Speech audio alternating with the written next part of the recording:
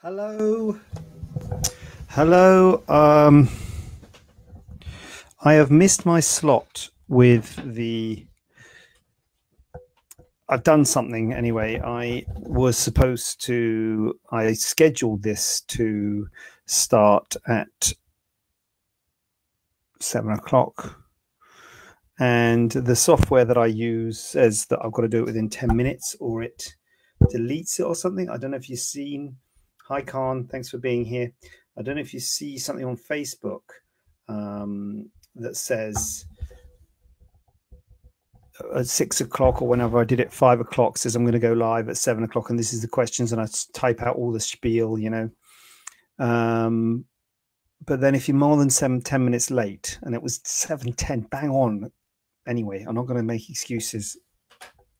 I was late, all right. And then it says it's deleted your broadcast. So all that big paragraph that I wrote. So I just wrote this time, just Facebook Live. I've got questions, but I didn't write them all in the paragraph because anyway. Well, not sure how relevant all this is. I'm gonna just do this now. Just explain. I don't know what happens on Facebook in terms of that being deleted. That previous broadcast that I said I was doing at 7, it says it's deleted. But anyway, I'm doing it now. Hi, Fiona. Danielle, Fiona. Oh, what's Khan saying? We saw it and thought you was tying the kids up in the basement. Thank you, Khan. Close. I was doing dinner. I'm doing dinner. I am multitasking because my wife's going out tonight and her friend's here. And I'm supposed to be doing dinner. And I've done it all, but the roast potatoes are still being cooked. So I'm hoping that someone back there is going to deal with that. It's a big hope because they're going to be ready in 7. Well, I say 7 minutes. They're probably ready now. So I just hope that they're going to get them out. Otherwise, it could be all hell breaking loose out there. But anyway, priorities, got to get this done. So I'm here, but I knew it would do that. Anyway, so here we do it. We've got some good questions coming in lastminute.com. So I do thank you for getting some questions in because I didn't have many at 6 o'clock and I put a call out and got some questions. So there you go. This question here I missed last week. So I'm very sorry about that. I put it in the paragraph bit and then I was looking back and I thought, hold on a minute, I didn't answer that question. Can we use ideal implants? What alternatives do you offer? Full disclosure, I had to Google it, ideal implants. I don't know if I should make out as I know all this stuff, but I had to Google it, and it's basically a saline implant, I think, by the looks of it. And there's a big sort of table as to why they're good and all this sort of stuff, and why they're better than silicone implants. And there's a big table also with all the surgeons that do it and everything. I think it's a bit American. I think they seem to be quite weighted in America. I think most of the surgeons are American. I always say to people, I can use any implants you want. I'm not tied to any implant manufacturer. We're not like some clinics where they have a deal with a certain manufacturer, so they only use those ones. We use any.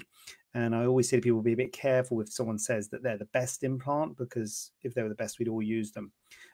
So having said we can use any implant, sometimes the hospitals are limited to who they have on their sort of, like a formulary. A formulary is really for drugs, but who they have on their list of suppliers type thing. And we contacted the hospital and they don't have these ideal implants on the list of suppliers. So having said I can use any implants, I can't use ideal implants, I'm afraid. Ideal is like a trade name. I can use saline. I say we should use a we, because it's not just me. I can, we can use saline implants. So the ideal implants are saline implants. So we definitely can use saline implants. Saline implants haven't really taken off in the UK. They are mainly really in America. They use them a lot more in America because they used to use, because silicone implants were banned for a long time in America. So they used a lot of saline implants. They've got a lot of experience using saline implants. And now they are using silicone again, but they still do use saline. So in this country, silicone implants were never banned, so we've always used silicone. And to be honest with you, we don't use many saline implants. Having said, you've got to be wary about people saying one's better. I think silicone are better.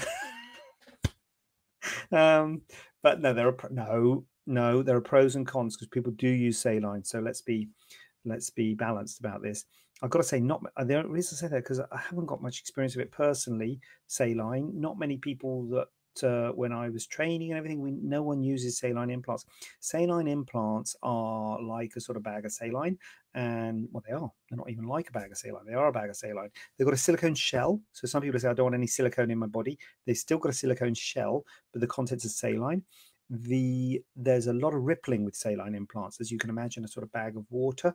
They sort of got no substance to them. Silicone implants have got more substance. I don't know if you've ever seen a silicone implant cut in two and it still keeps its form like a jelly.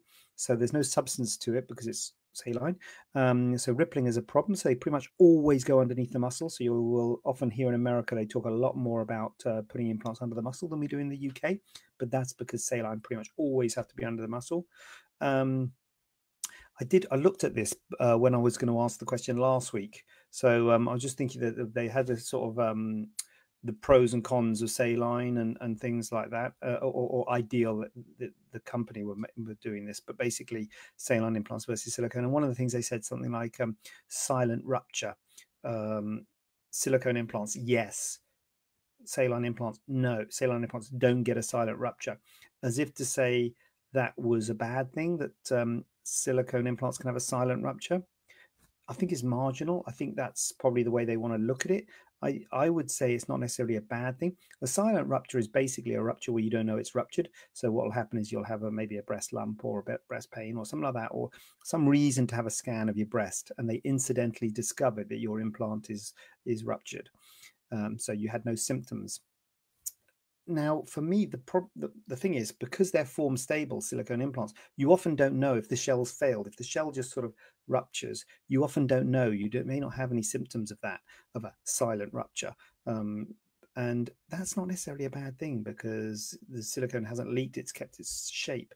Saline implants, obviously, if the shell fails of a saline implant, it just leaks, the saline leaks out and they deflate. So it's obvious. So you could argue that's a bad thing, that they, deflate. So we can't use ideal implants in answer to that question. So the alternatives we offer would be saline implants of another manufacturer, which would be manufacturers like Nagor, Mentor, Allergan. These are manufacturers that I know that the hospitals do, have a, not stock, but can get, sort of thing.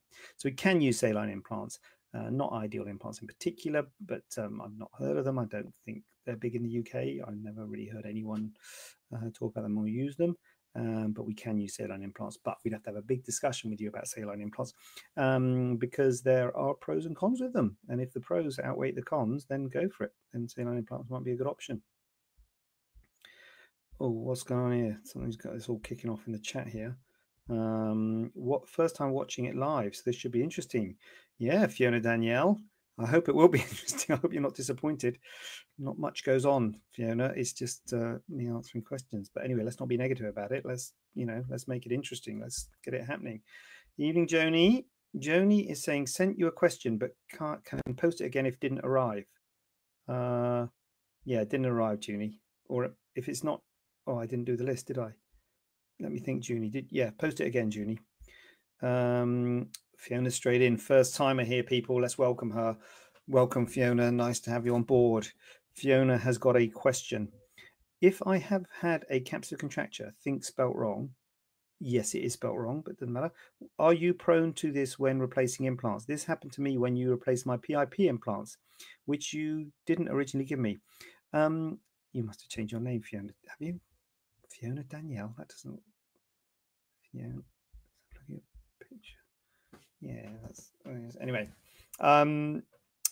So I replaced your implants. Good. So yes, Fiona, you are correct in what you say. You are prone to this when replacing implants. Yes.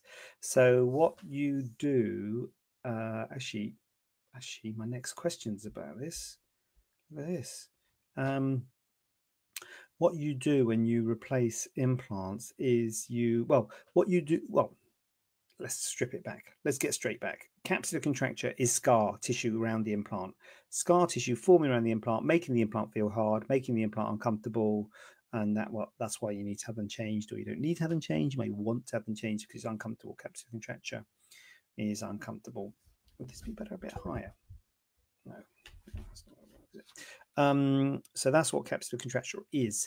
So you can treat capsular contracture by removing that hard scar tissue, removing that capsule, and putting new implants in, but that causes more scar. Every time we do anything as surgeons, we create scar. That's all we do all day long. We're creating scar.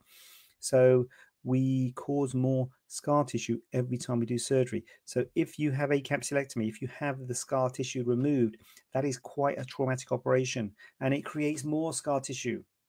So if you have implants in, how long did you have them in? If you have implants in like 10 years, 20 years, 15 years, and then you have them replaced, your risk of capsular contracture is higher second time round.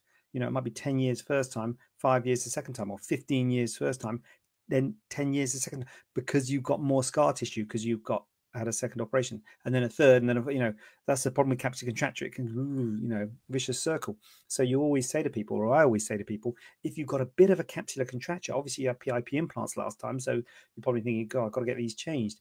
But if you've got a bit of, have you got a capsular contracture? I have had a capsular contracture. So if you have got a bit of a capsular contracture, Fiona, I normally say to people, leave it as long as you can. Now, I would always say, come and see me if you're worried. So come and see me if you're worried.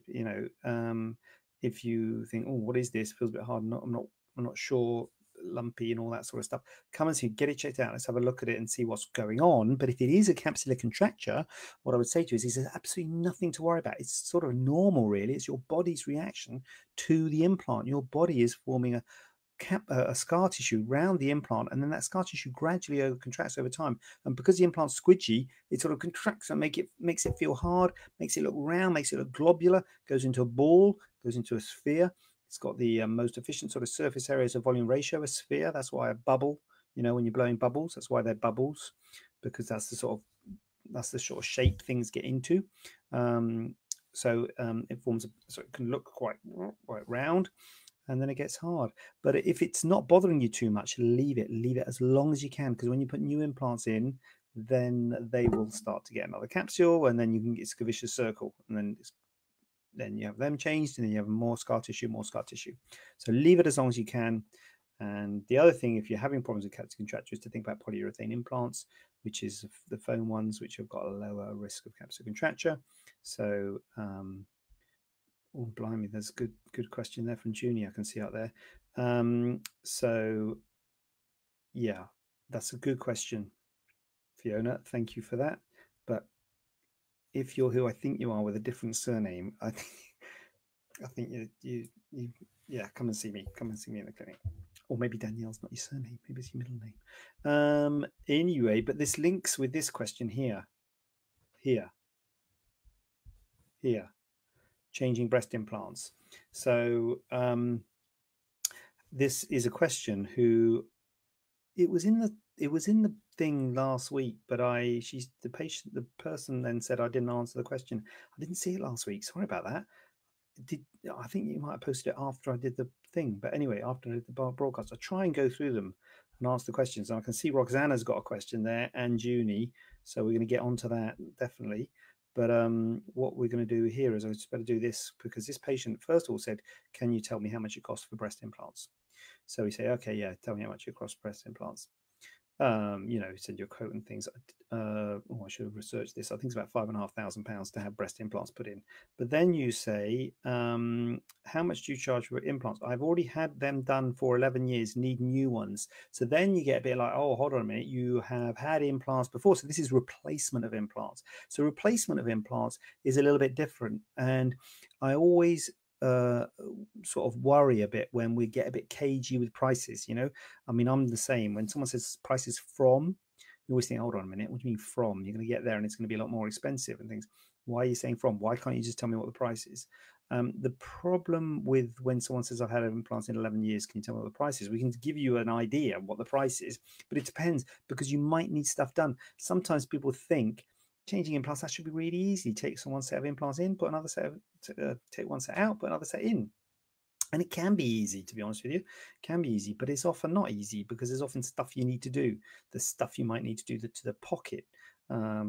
If you're changing the size of the implants, if you're going bigger or smaller. So if you're going bigger, obviously you need to expand the pocket to accommodate the bigger implant. But if you're going smaller, you've got a big pocket then. So you've got to close down the pocket so that the new implant doesn't move about all over the place. And particularly, just go laterally because it will tend to go laterally and then give you a wide cleavage and stuff. So if you're going smaller, it actually can be more difficult because you have to need to close down the pocket. If you're going from from a round to a teardrop implant, that can be a problem because you've got a big pocket then that can spin round. That's an issue. Do you need a capsulectomy? That's a massive question. Do you need a capsulectomy? The price is a lot more expensive if you have a capsulectomy. So you might think, I'll just take the implants out, put a new one in. You normally need to do something to the capsule. I did a blog post about this a while ago. You have to do something to the capsule when you're changing implants, whether it be a capsulorrhaphy, which means closing the capsule down, closing the pocket down, maybe closing it down laterally to make the implants sit more medially if they're not sitting quite right, or if they're sitting too high or too low, lowering the capsule. So you might need to do a capsulotomy, which means making a sort of scoring the capsule, or a capsulectomy, which means removing all the capsule. Capsulectomy is so if that's someone who's got capsular contracture, or if you're changing, for instance, if you're changing from silicone to polyurethane implants, you need to make a total capsulectomy because you need to have a sort of like a raw surface for the capsule, for the polyurethane implants to sort of embed into the tissues. That's how they work. You don't really put them into an old capsule because then they won't incorporate. Is that the right word? They won't. I'm going to say incorporate into the tissues. So you have to do a capsulectomy then. And so a capsulectomy is a big op. A capsulectomy and change of implants takes about 3 hours. Putting implants in takes about an hour. So it's a big op for a capsulectomy. Often you need drains. You might need to be in hospital for longer. So it can be a big op. So exchange of implants is a bit of a variable thing, and really something you need to for us to assess you and give you an idea of a quote of how much it's going to cost. If it's just a straightforward in and out, which it rarely is, it will be the whatever it is, 470, I think it is, which is the price for breast implants. But if it's a capsulectomy, I don't know what it is, but it's a lot more if it's a capsulectomy. So always feel a bit cagey when you say, oh, price is 470, and then you come and say, oh, sorry, price is, whatever it is, 8,000, I don't know what it is, but a lot more. You think, hold on a minute, you told me it'd be this, and you're like, oh, yeah, we've got a capsulectomy. So that's why change of implants is a bit funny about price thing, because it depends on what you do with the capsule, really. So I'm losing it here on the thing. Roxana's got in here. Roxana Changizi. How long do implants last realistically? Really good question, Roxana. I mean, you got to think, what would you need implants changed for? These days, they're pretty good in terms of rupture. Rupture's not that common, and also because they're form stable, they feel a bit firmer than the old implants. Even if they do rupture, like I was saying earlier, the silent rupture, it's less of an issue. So the main problem is capsular contracture, and the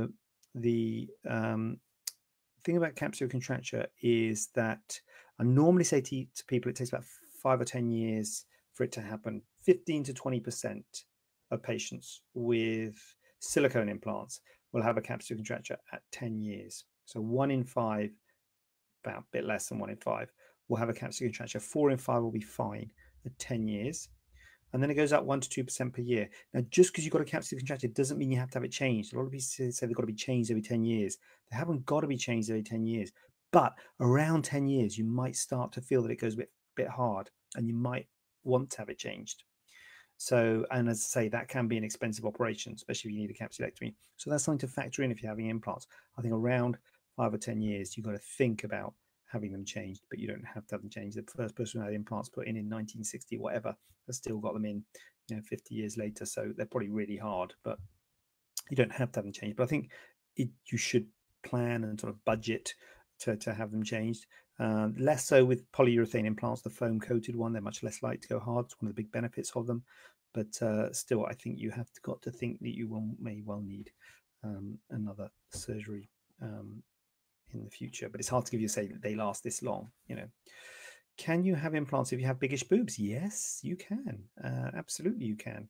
And if you have biggish boobs, actually, this I make a lot of big deal. A lot of big deal. I make a big deal about profile. I say the profile is really important. The shape's really important. Actually, if you've got big boobs, it's less important because then you're just enhancing the breast that you've got. So the shape is less important because you've got your natural breast on top of the implants. But there might be some things about shape, particularly if you've got very big breasts. If they're sitting low, then you've got to think, oh, the implant's going to be here, the breast's going to be there. Then you know you get into things like lifts and things. But in principle, yeah, you can, no problem at all. Junie's come out with a big one here. Is it fitting in the thing? Can I ask? I'm going to peer over the top here. Can I ask, what is your opinion on Galaflex, Stratis, Surgimend, and Breeform as a way of lifting and keeping the breast lifted? I've had 2 ops with respected surgeons in the UK to revise the botched breast lift done in Poland, but both times the result the result has been short-lived, and I wondered whether one of these structures would be a solution for me. Junie, you poor thing. This is one. It's just a problem, isn't it? Breast implant surgery can be a problem. You know, when you get into problems, you get into problems, and this is tricky. This is tricky territory when you get into revisions. You, as I say, every time you do surgery, you're getting scar tissue. We're fighting against scar tissue. You know, it's a tricky one, this, Junie, because it depends on what your problem is. But these things, the Galaflex, Stratis, Surgimend, all these bits and bobs are useful and can be useful, and they're really useful in revision surgery, like what you're describing. And it depends on what your issue is. I've said that already, haven't I? So what they are is they're like supportive tissue.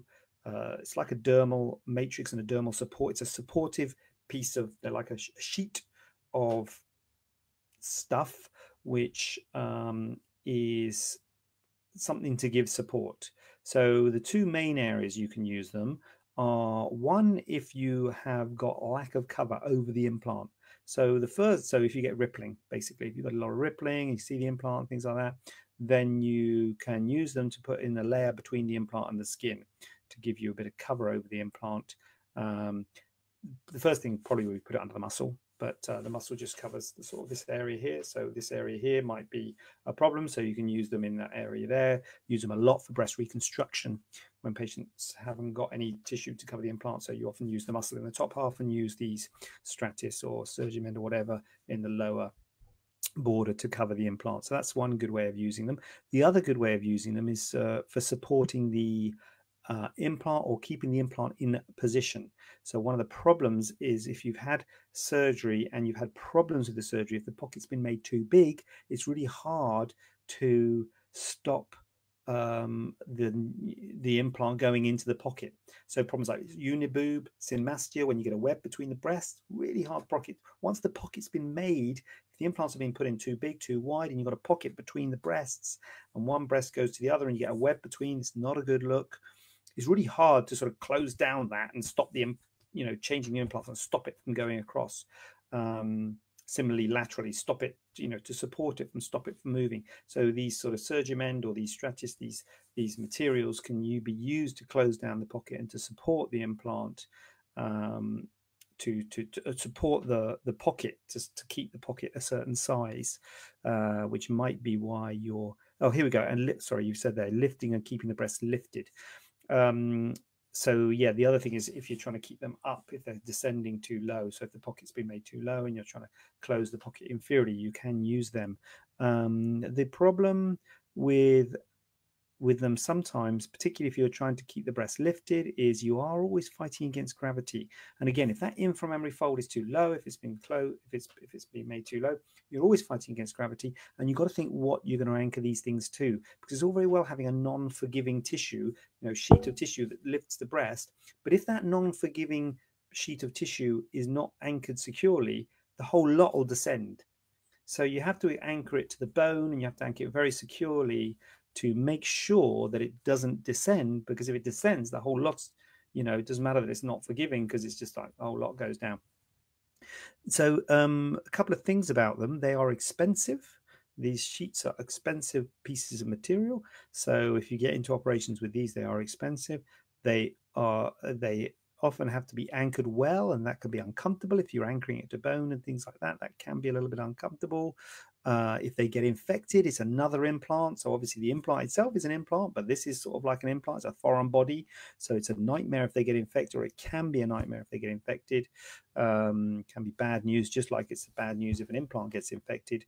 And it's a bad place to be, Junie. I've got to say, in my experience, and just talking about my experience here, I can't talk for anyone else. I think if you have problems with implants and pockets and positions and all these sorts of things, polyurethane implants are really good, because they don't, you know, synesthesia and positioning, they don't sort of move as much as silicone implants. So for cases of sort of botched, or that's a bad word, isn't it? So cases where the pocket's been made too big, or the pocket's not right, it can be really hard to make the pocket right, and then put another silicone implant in, which the silicone implant doesn't really sort of stay where you put it.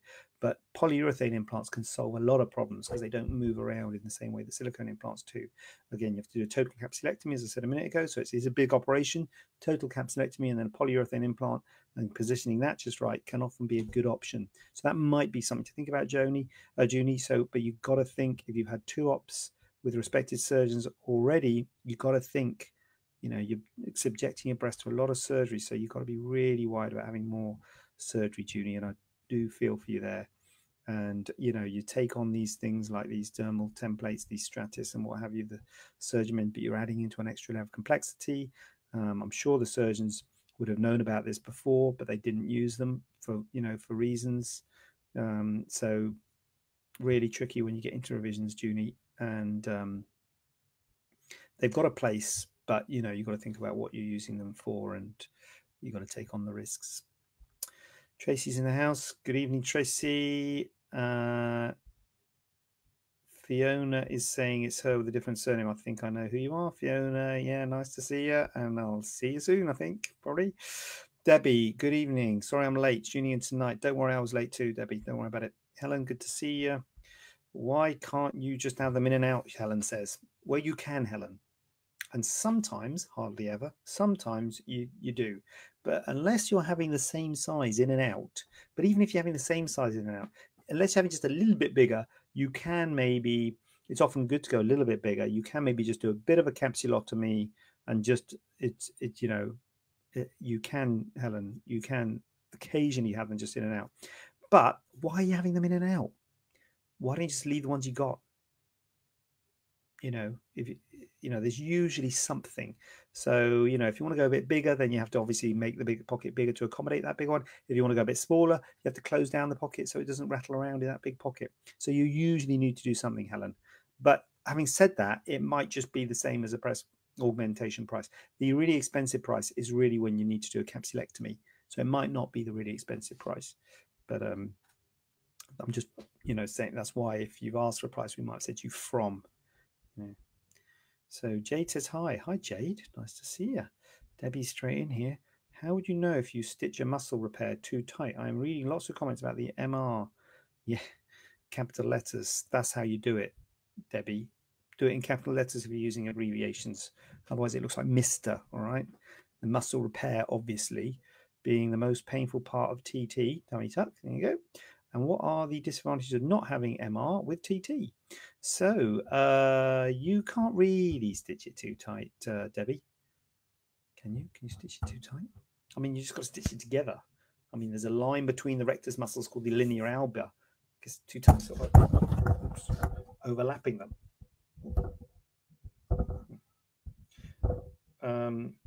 So I don't think, I'm not sure if you can stitch it too tight, but wobbling. But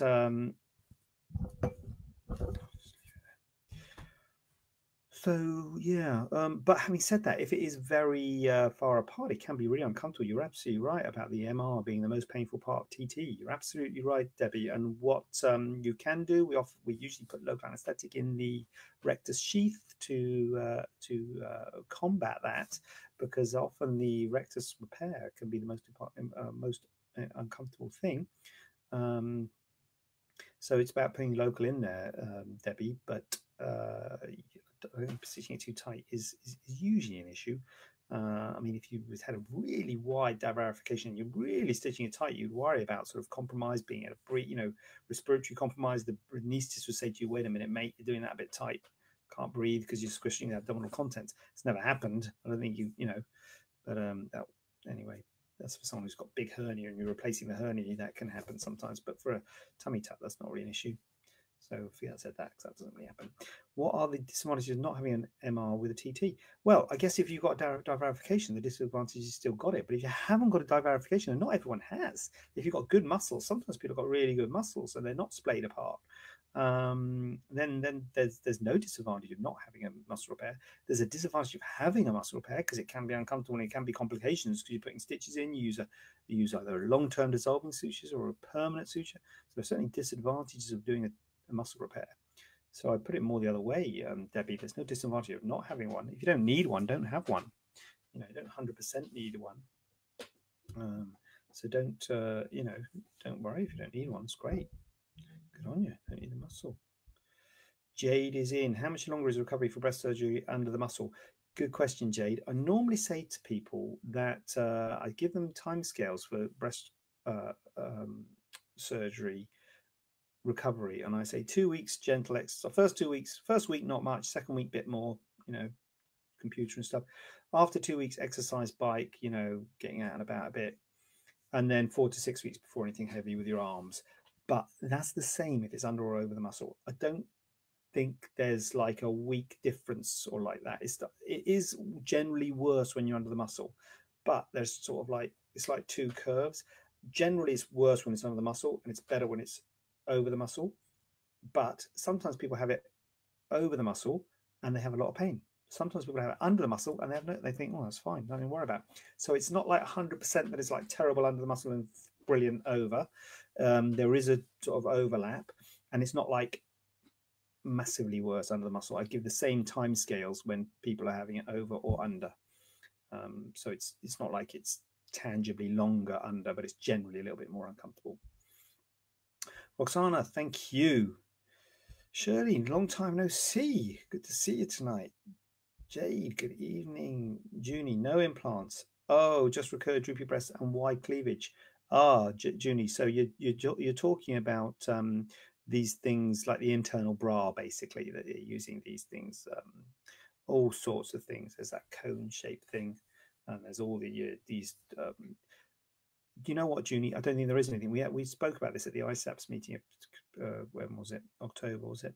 And in my view, you cannot get sustained upper. I'm going to make a statement here. You cannot get sustained upper pole fullness with natural breast tissue. Just can't do it. It's gonna settle. I won't say droop, settle. And I think, for me, it's all about telling people that before they have a mastopexy. I'm not saying there's no point in doing a mastopexy, because you can dramatically improve the shape with a mastopexy, but you have to accept that fullness in the upper pole will settle, and you will get a concavity in the upper pole. And some people say, I don't like that. I want more fullness in the upper pole. You cannot get it. That's it. I can't do it. And you've just shown you've had 2 operations, 3 botched, this and that. You cannot do it. Now, this is out of a bra. You can wear a bra and push them up and do things like that with a bra and what have you, but you cannot do it. The only way to get sustained fullness in the upper pole is with an implant, like a breast implant, not these sort of dermal things. But you might say, I don't want to be bigger and I don't want to risk of implants. I'm like, fine. I don't think you should have one then. But I think you just have to accept the shape. Julie, is my advice on that one. Without seeing you. Wide cleavage should be something that you might be able to fix, but you've got to respect the boundaries of the breast. You've got to look at your breast pre-op. So if you had a wide cleavage pre-op, you've got to respect that. You can't really put breast where it wasn't. Often wide cleavage is a problem when people have it under the muscle, have implants under the muscle, and they're splayed wide and they look abnormally wide.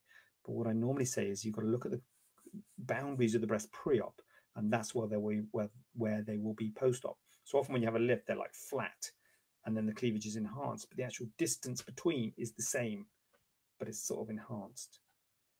So tricky one there, Junie. I would be a bit worried about chasing this fullness in the upper pole, because obviously you wear bra and wear clothes. Have I said that already? You can wear bra and, you know, and you can make them sit higher. Thanks, Hun. You're welcome, Hun. How do I see you? Make appointment, Helen. Well, Helen, you can come to my clinic, but you can't see me. Well, you can see me. I'm around, and I'll say hello. But it'll be Khurram. It'll be Khurram Khan, who is seeing all the new patients now. Well, no, Azam's seeing the new patients as well, but Azam's doing the skin. So Khurram's seeing all the breast patients. So Helen, you'd be more than welcome to come and see Khurram. But I'm not taking any new patients because I am building the clinic and I am putting in the time to build the systems, work with the surgeons. So we say, this is how we do it. This is the best way to do things. So I'm trying to build that up. So Helen, you are welcome to come to the clinic, and it will be under my auspices. But yeah, I'm not really seeing new patients. Jade, thank you. I have. I can't remember what you were saying, Jade, now about you have, but I'm glad that you have. How much longer is the thing under the muscle, was it? Fiona, obviously I'll see you, Fiona, because you're my patient. Can you have a breast uplift if you've already had one years ago? Yes, you can, Fiona. Great question. We've had that about breast reduction a while ago. You have to know who did, not who did it, but you have to know sort of how they did the uplift before. Because if it's like 20 years ago, it might be okay. But nevertheless, it's always, an uplift's less of an issue than a reduction. The reason I'm saying that is because you isolate the nipple somehow. You're obviously moving the nipple with an uplift. And when you isolate the nipple first time round, all the way around it is scar tissue apart from one pedicle or one stalk. And you want to use the same pedicle second time round, because if you sort of keep the nipple attached, say, on a superior pedicle first time, and then second time round you make an inferior pedicle and you cut that superior pedicle, then the nipple pedicle is based on scar. I don't know if I've made that. I don't know if I'm getting too technical there, but anyway, basically, it's good to know how it was done first time. When you do an uplift, you do mobilize the breast quite a lot, but not quite as much as a reduction. So it's less of an issue with an uplift than a reduction. I've got to be honest. But if you do know who did your surgery or what hospital you did your surgery in, we can usually write to them and say, look, can we have the copy of the op note? They're usually pretty good, but so you definitely can have an uplift. But doing any sort of revision surgery is always a bit sort of more complications, but it's certainly possible. Junie, breasts hung in front before being botched, but he cut right up the middle and took skin from the middle, making them fall sideways. Oh my lord, that sounds... Ooh. Give me the heebie-jeebies. Right, so, okay. So, okay, if it was all right before, maybe it's okay. Jade, thank you. I have surgery booked with Khurram Khan in January. Can't wait. He's great and made me feel very comfortable. Jade, look at that. Now, that's not Khurram, is it? With a fake account called Jade Curtis. Khurram, I've told you about this. That's not right. Get off. Come on, get off. Let's have real people. No, it's not Khurram. Of course, it's not. Jade, thank you. That's the sort of publicity we need. Thank you, Jade. He is great. And I'll tell you something. There's a lot of people who want to work at the clinic because basically I'm saying to everybody, come and see Khurram instead of me. So that's quite a big thing, because if he wasn't good, then I would be not, perceived to not be good. This is the whole thing I say about the clinic. If you come and the receptionist is rude or the nurse is rude or something like that, everyone says, oh, it's not your fault. I understand you're a good surgeon. It's not your fault. It is sort of does reflect on me. All that reflects on me. So I've got to be careful about who the reception, who the nurse, all that sort of stuff is, because it all reflects on the practice. So even more so when I'm getting surgeons in, I've got to be careful with what surgeons I get in. So Khurram is fantastic. And I am very comfortable with Khurram as well. I've worked with him and I've seen his results, and I've operated with him, and he's really, really happy that he's working in the clinic. So Jade, you're in good hands. Fiona, 14 years ago. Okay, well, that's good. That's a good length of time ago, but still, I think if you can find out or let me know, and we can try and find out who or what the pedicle was first time, it would be better. Not a deal breaker, but better. You just be a bit more careful about not a bit more careful. Obviously, you're careful every time, but you might maybe not lift the nipple as much. You may, I mean, it depends on how much of a lift you need. You might be a bit more conservative about how much you lift if you don't know the pedicle of the old one. And I'd have to warn you, your risks are greater if you don't know the pedicle of the old one. So, you know, it's good to know, but 14 years is good. You've had it a long, you know, you've had a lot of time for that, you know, blood supply to grow through the scar if you did base the nipple on scar. That makes sense. Also, Jonathan, he grafted my nipples and put them too high, so not really after upper bulb fullness, but lifting the breast to make the nipples appear in a better place. I gotcha. I've gotcha. When breasts drop, nipples stay where they were. I've gotcha, Junie. I've gotcha. I'm hearing that loud and clear. I am hearing that loud and clear. The position of the nipple is so important. It's so important. You have the breast in normal shape, but if the nipple's too high, it just looks weird. If it's too low, it doesn't look good. And it's just terrible, isn't it, Junie, when it's too high? Really bad. And I've got to be honest, Junie, it's really hard to correct.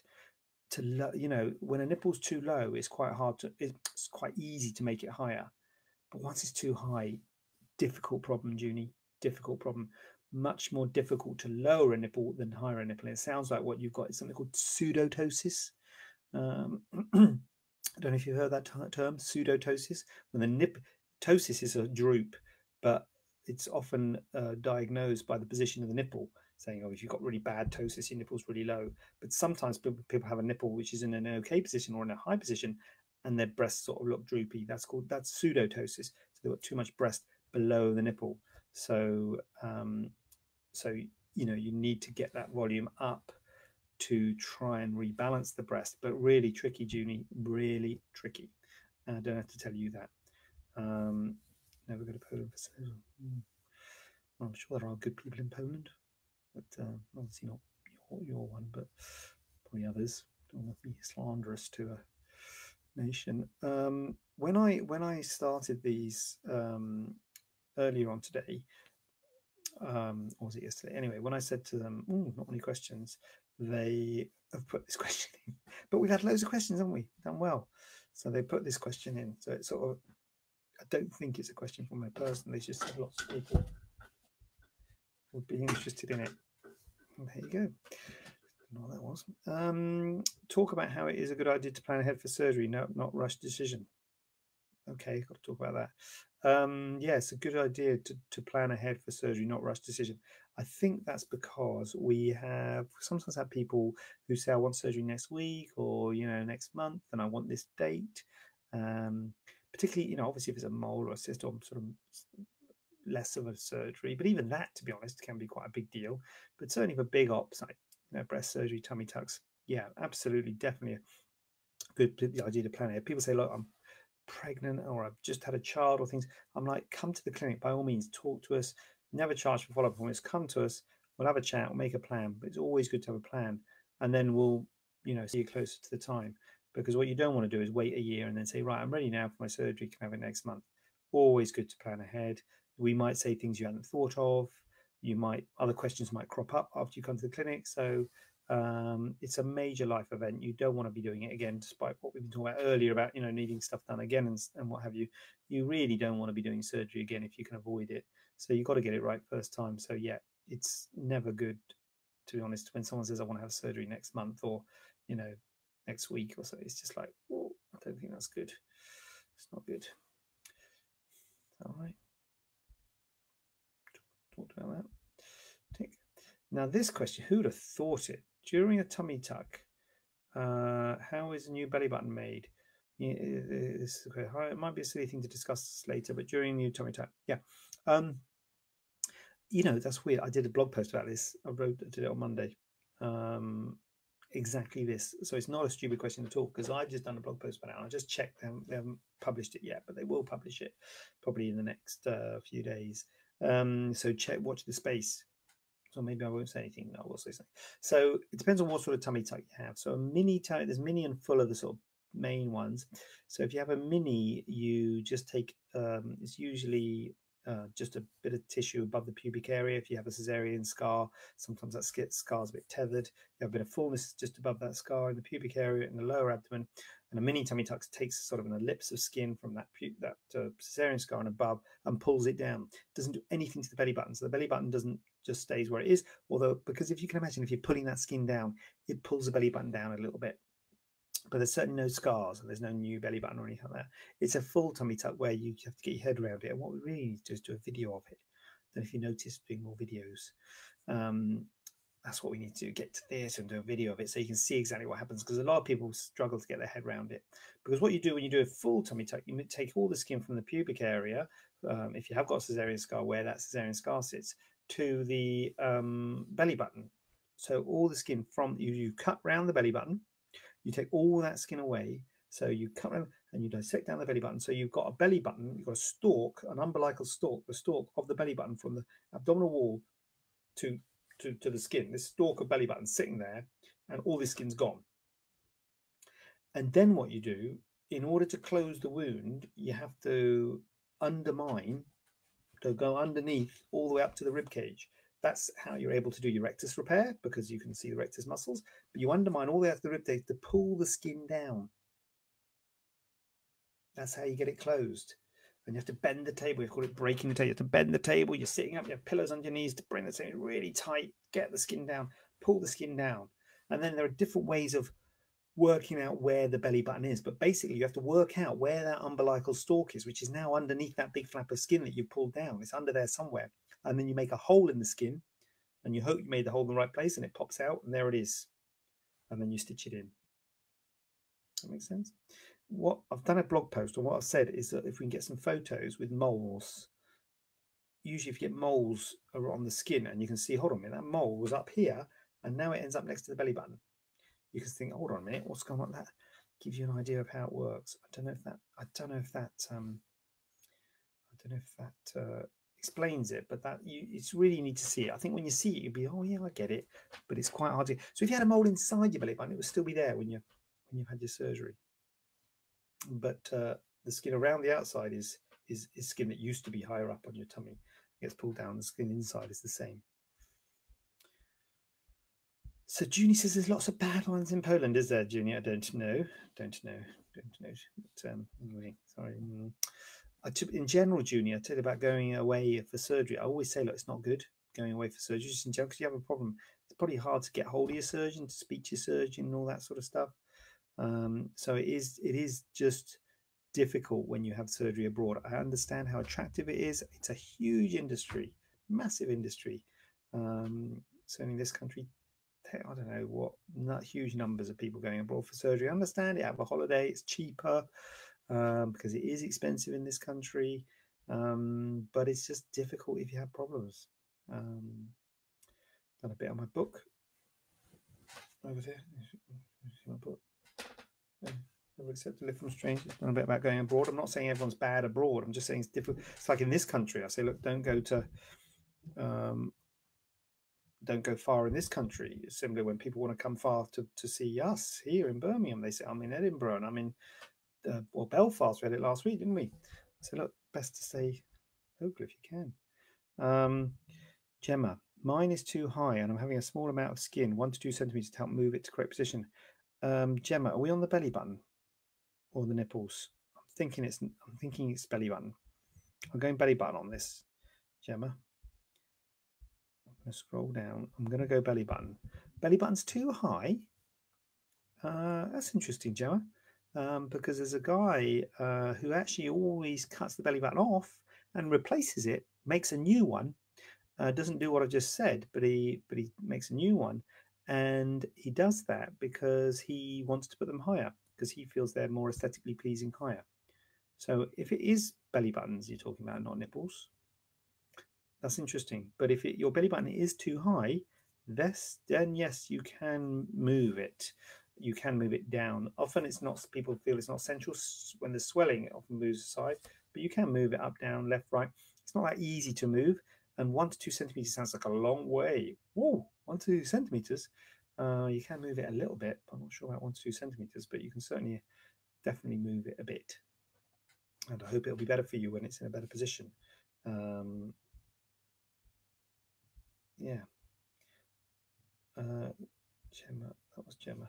Jade, is there a minimal time after having a baby to have a tummy tuck? Yes, Jade, there is. There's a couple of things. First of all, when you have a baby, you are in a hypercoagulable state. Fiona, putting kids to bed. Just saw that. Found this very useful. Come for checkup in New Year. Sorry, had to cancel last one. Childcare issues. All the best for a great Christmas. You are a great surgeon. Boom. And you know that's not me because I'm here. So that's a real person saying that. Look at that. That's the sort of commendations we need. Thanks, Fiona. Good luck putting the children to bed. I am going to be doing that myself in a minute. Assuming the potatoes are out of the oven. Big assumption. Can't smell anything. I think so. Yes, I will see you soon, Fiona, and don't worry about the last one. I'm looking forward to seeing you soon. So, Jade, when you have a child, you are in a hypercoagulable state. Your body wants to clot because it's preparing for having a baby, which you will bleed. So you are at risk of having clots. That is one of the problems with Usher. Usher's wife had a baby and then traveled to Brazil, I think it was, and had abdominal liposuction, I believe. So, and she had a DVT. She was quite short, quite soon after having a baby. So she was hypercoagulable, easy for you to say, because she just had a baby. She's also then got in a plane and gone to Brazil. So that's another thing that increases your risk of DVTs because you're sitting in a plane with your legs bent and you're not moving. And she's also having surgery. I think it was just liposuction. Well, I say just, I don't know how much liposuction she was having, but then surgery is a risk factor for having a DVT. So you're multiplying up your risk for DVTs, and she had a DVT. DVT can be really bad news. A DVT can be fatal.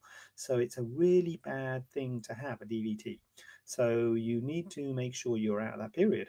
And a tummy tuck, it's a higher risk of getting a DVT. I don't want to be too negative here, but it's a high risk of getting a DVT because you're increasing the tension on the abdomen, so you're reducing the venous drainage from your legs, so you're making the leg blood flow back from your legs more sluggish. So you have to be, there's lots of things we do to combat DVTs. Get you walking early, put your Flowtron boots on, stockings on, heparin, all these things. Anyway, point is, after having a baby, you're increased risk of clotting, so you need to get over that. Number one, that's exhibit A. You also have a small baby, so it's a bit of a nightmare. If you have major surgery, you've got a small baby to look after.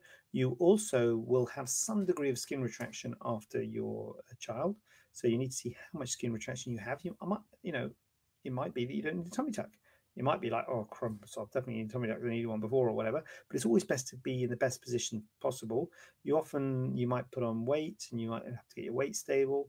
So 6 months is the minimum in answer to your question. And I would say a year is good because the child's walking a bit more mobile. Maybe you don't have to lift so much, and you give everything a good time to relax and settle down. So yeah, 6 months is minimum. A year is ideal. Junie, I've got your book downloaded to my Kindle, but it's too late now. Oh yeah, sorry about that, Junie. But good for downloading it. Thank you. I think it's on special offer on download. Is it still? I should be promoting stuff like this on here, shouldn't I? Get my book. It's on Kindle. It's on special offer, I think. It's free on Amazon, on my website, neveracceptaliftfromstrangers.com. Although it's $4.99 postage. But if you're in Birmingham, you want to come to the clinic, just come, pick one up. We'll give you one. More the merrier. And the other thing I've got to promote is this is a podcast. If anyone does podcasts, I probably don't promote that much because I don't listen to that much myself, but I know people do. We do this as a podcast, this quick Q&A. It's on iTunes, I think. Vivian, we can't see it. Take it off the shelf. That's what we need, Vivian. Let's get a bit of publicity.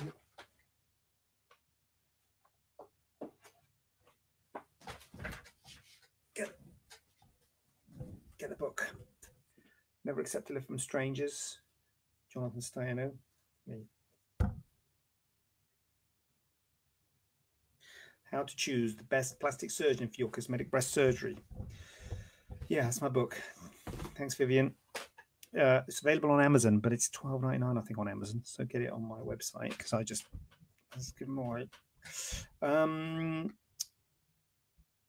Yeah, Fiona, we've done that. You're going to bed. That's good. I heard, I don't know if you heard, did you hear the shouting in the background? Can I see a sample? Right, this is because just something that's come up a minute ago. Someone said about wants a certain type of implants and can't see a samples, worry about it. I think people do like to see samples of implants, and that's okay to see samples of implants. I don't necessarily know how much it helps and how essential it is. I think probably maybe not everyone has got samples. Obviously, the samples are real implants, and implants cost, £400 or £500. And these ones, particularly these are Belite implants, they're really expensive. I don't know how much, 7, 8, 9,000. I don't know. They're really expensive, basically. So not everyone has got samples. So I think as long as you've maybe got an idea of what an implant is, and you can see on YouTube, can't you, what they feel like? I've got a whole load in a box over there, but yeah, I don't think it's essential. I wouldn't really worry about that if you can't see a sample. I'm not sure if it's going to make you make the decision yes or no, because obviously when it's in, it's different to what it's like in the, you know, in in outside sort of thing. So yeah, I just wanted to mention that. How hardy are breast implants? Well, this is going back to the question earlier. How hardy are silicone implants? I cracked a rib the other day and I was terrified I ruptured an implant. How would I know? Um, Pretty hardy, because I don't know. Have you seen that thing on YouTube where they drive a car over it? They're pretty hardy. They're pretty good. Number one. And the thing you worry about is shell failure. You normally need something like a road traffic accident or something. Cracking a rib can be significant trauma, but you can, hear people sneezing and cracking ribs and things like that. So it depends on the degree of trauma. Like a road traffic accident with a seatbelt and things. That's the sort of trauma you need. So what I would say to you, look, if you don't know, if it feels fine, I wouldn't worry about it. If it's keeping its shape, then I wouldn't worry about it. If it's changed its shape, then I think that, and you cracked a rib, so you've had significant trauma, breast has changed shape, then it's worth getting a scan. Now, scans aren't 100%.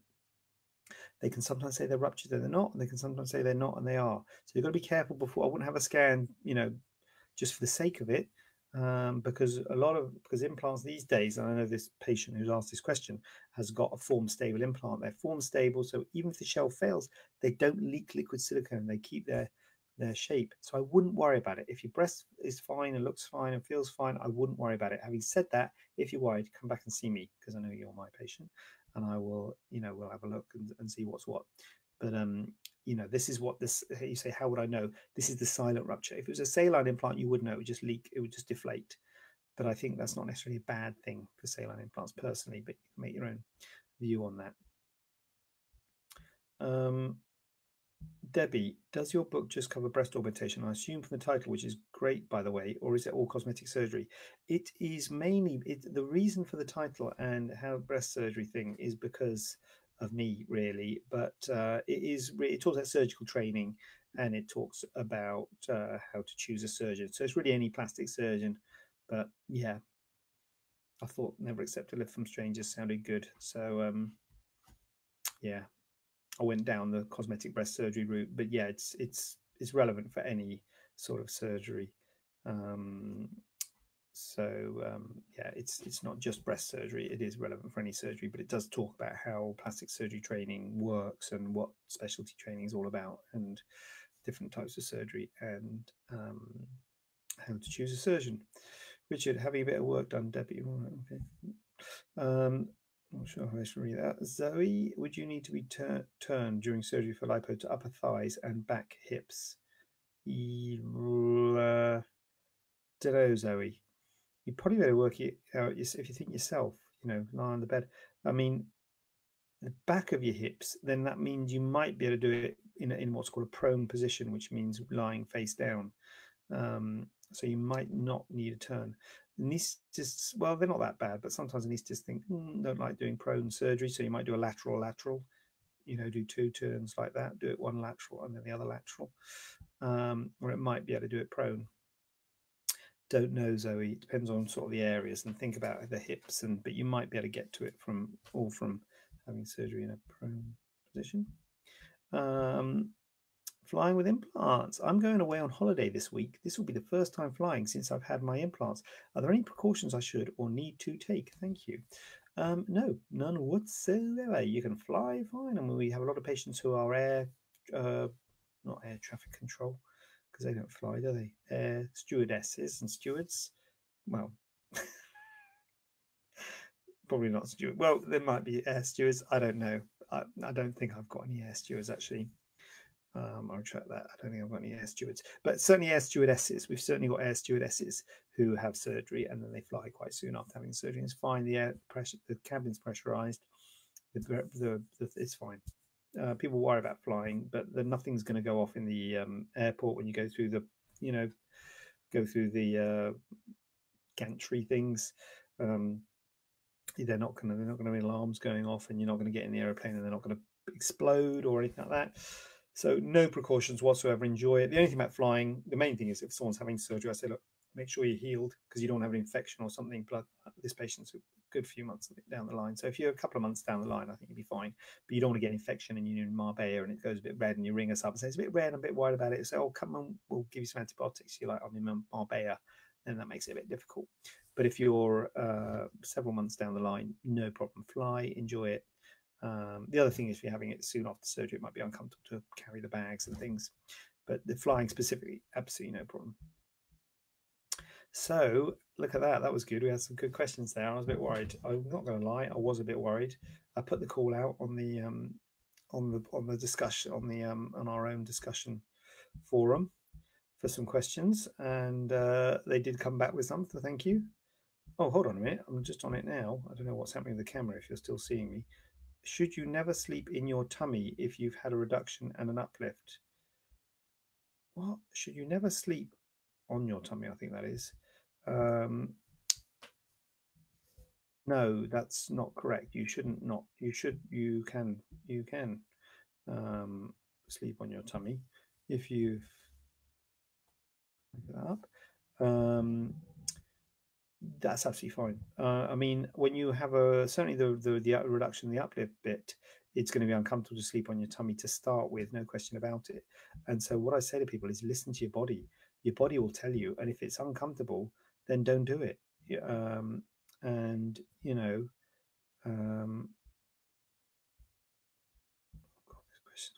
your body will tell you, and if it's uncomfortable, then back off.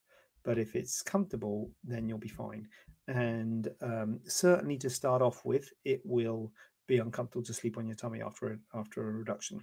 But then after, a few months, 6 months, you might find it's okay. And even if you don't find it okay, you might go to sleep on your side. You might wake up and you're on your tummy. Oh my God, I'm on my tummy. It's fine. Don't worry about it. Certainly oh no, there wasn't a tummy tuck. It was just a reduction and uplift. Yeah, no, absolutely fine. Once you're healed, 12 months after surgery, they're yours. Their breasts are yours. Treat them like normal. Don't do anything differently. Sport, contact sports, things like that. Sleeping on your tummy, all this stuff. Yeah, you can do that. That's fine. I don't know. The way you asked the question means someone said that you should never sleep on your tummy if you had a reduction uplift, but it's not me. So it's absolutely fine. No problem at all. So yeah, so don't worry about that. So yeah, whew, that was good. We had a good old run. We had some excellent discussion and comments there. Thank you very much for that. I will be here at 7 o'clock. I'm sorry about being a few minutes late. And then they deleted my post, so I was a few minutes late. Honestly, I'd better go and check on the potatoes and the children, and I will be back 7 o'clock Tuesday night, and I'm very much looking forward to it. Thank you, Zoe, and good night to you too. Good night, everyone.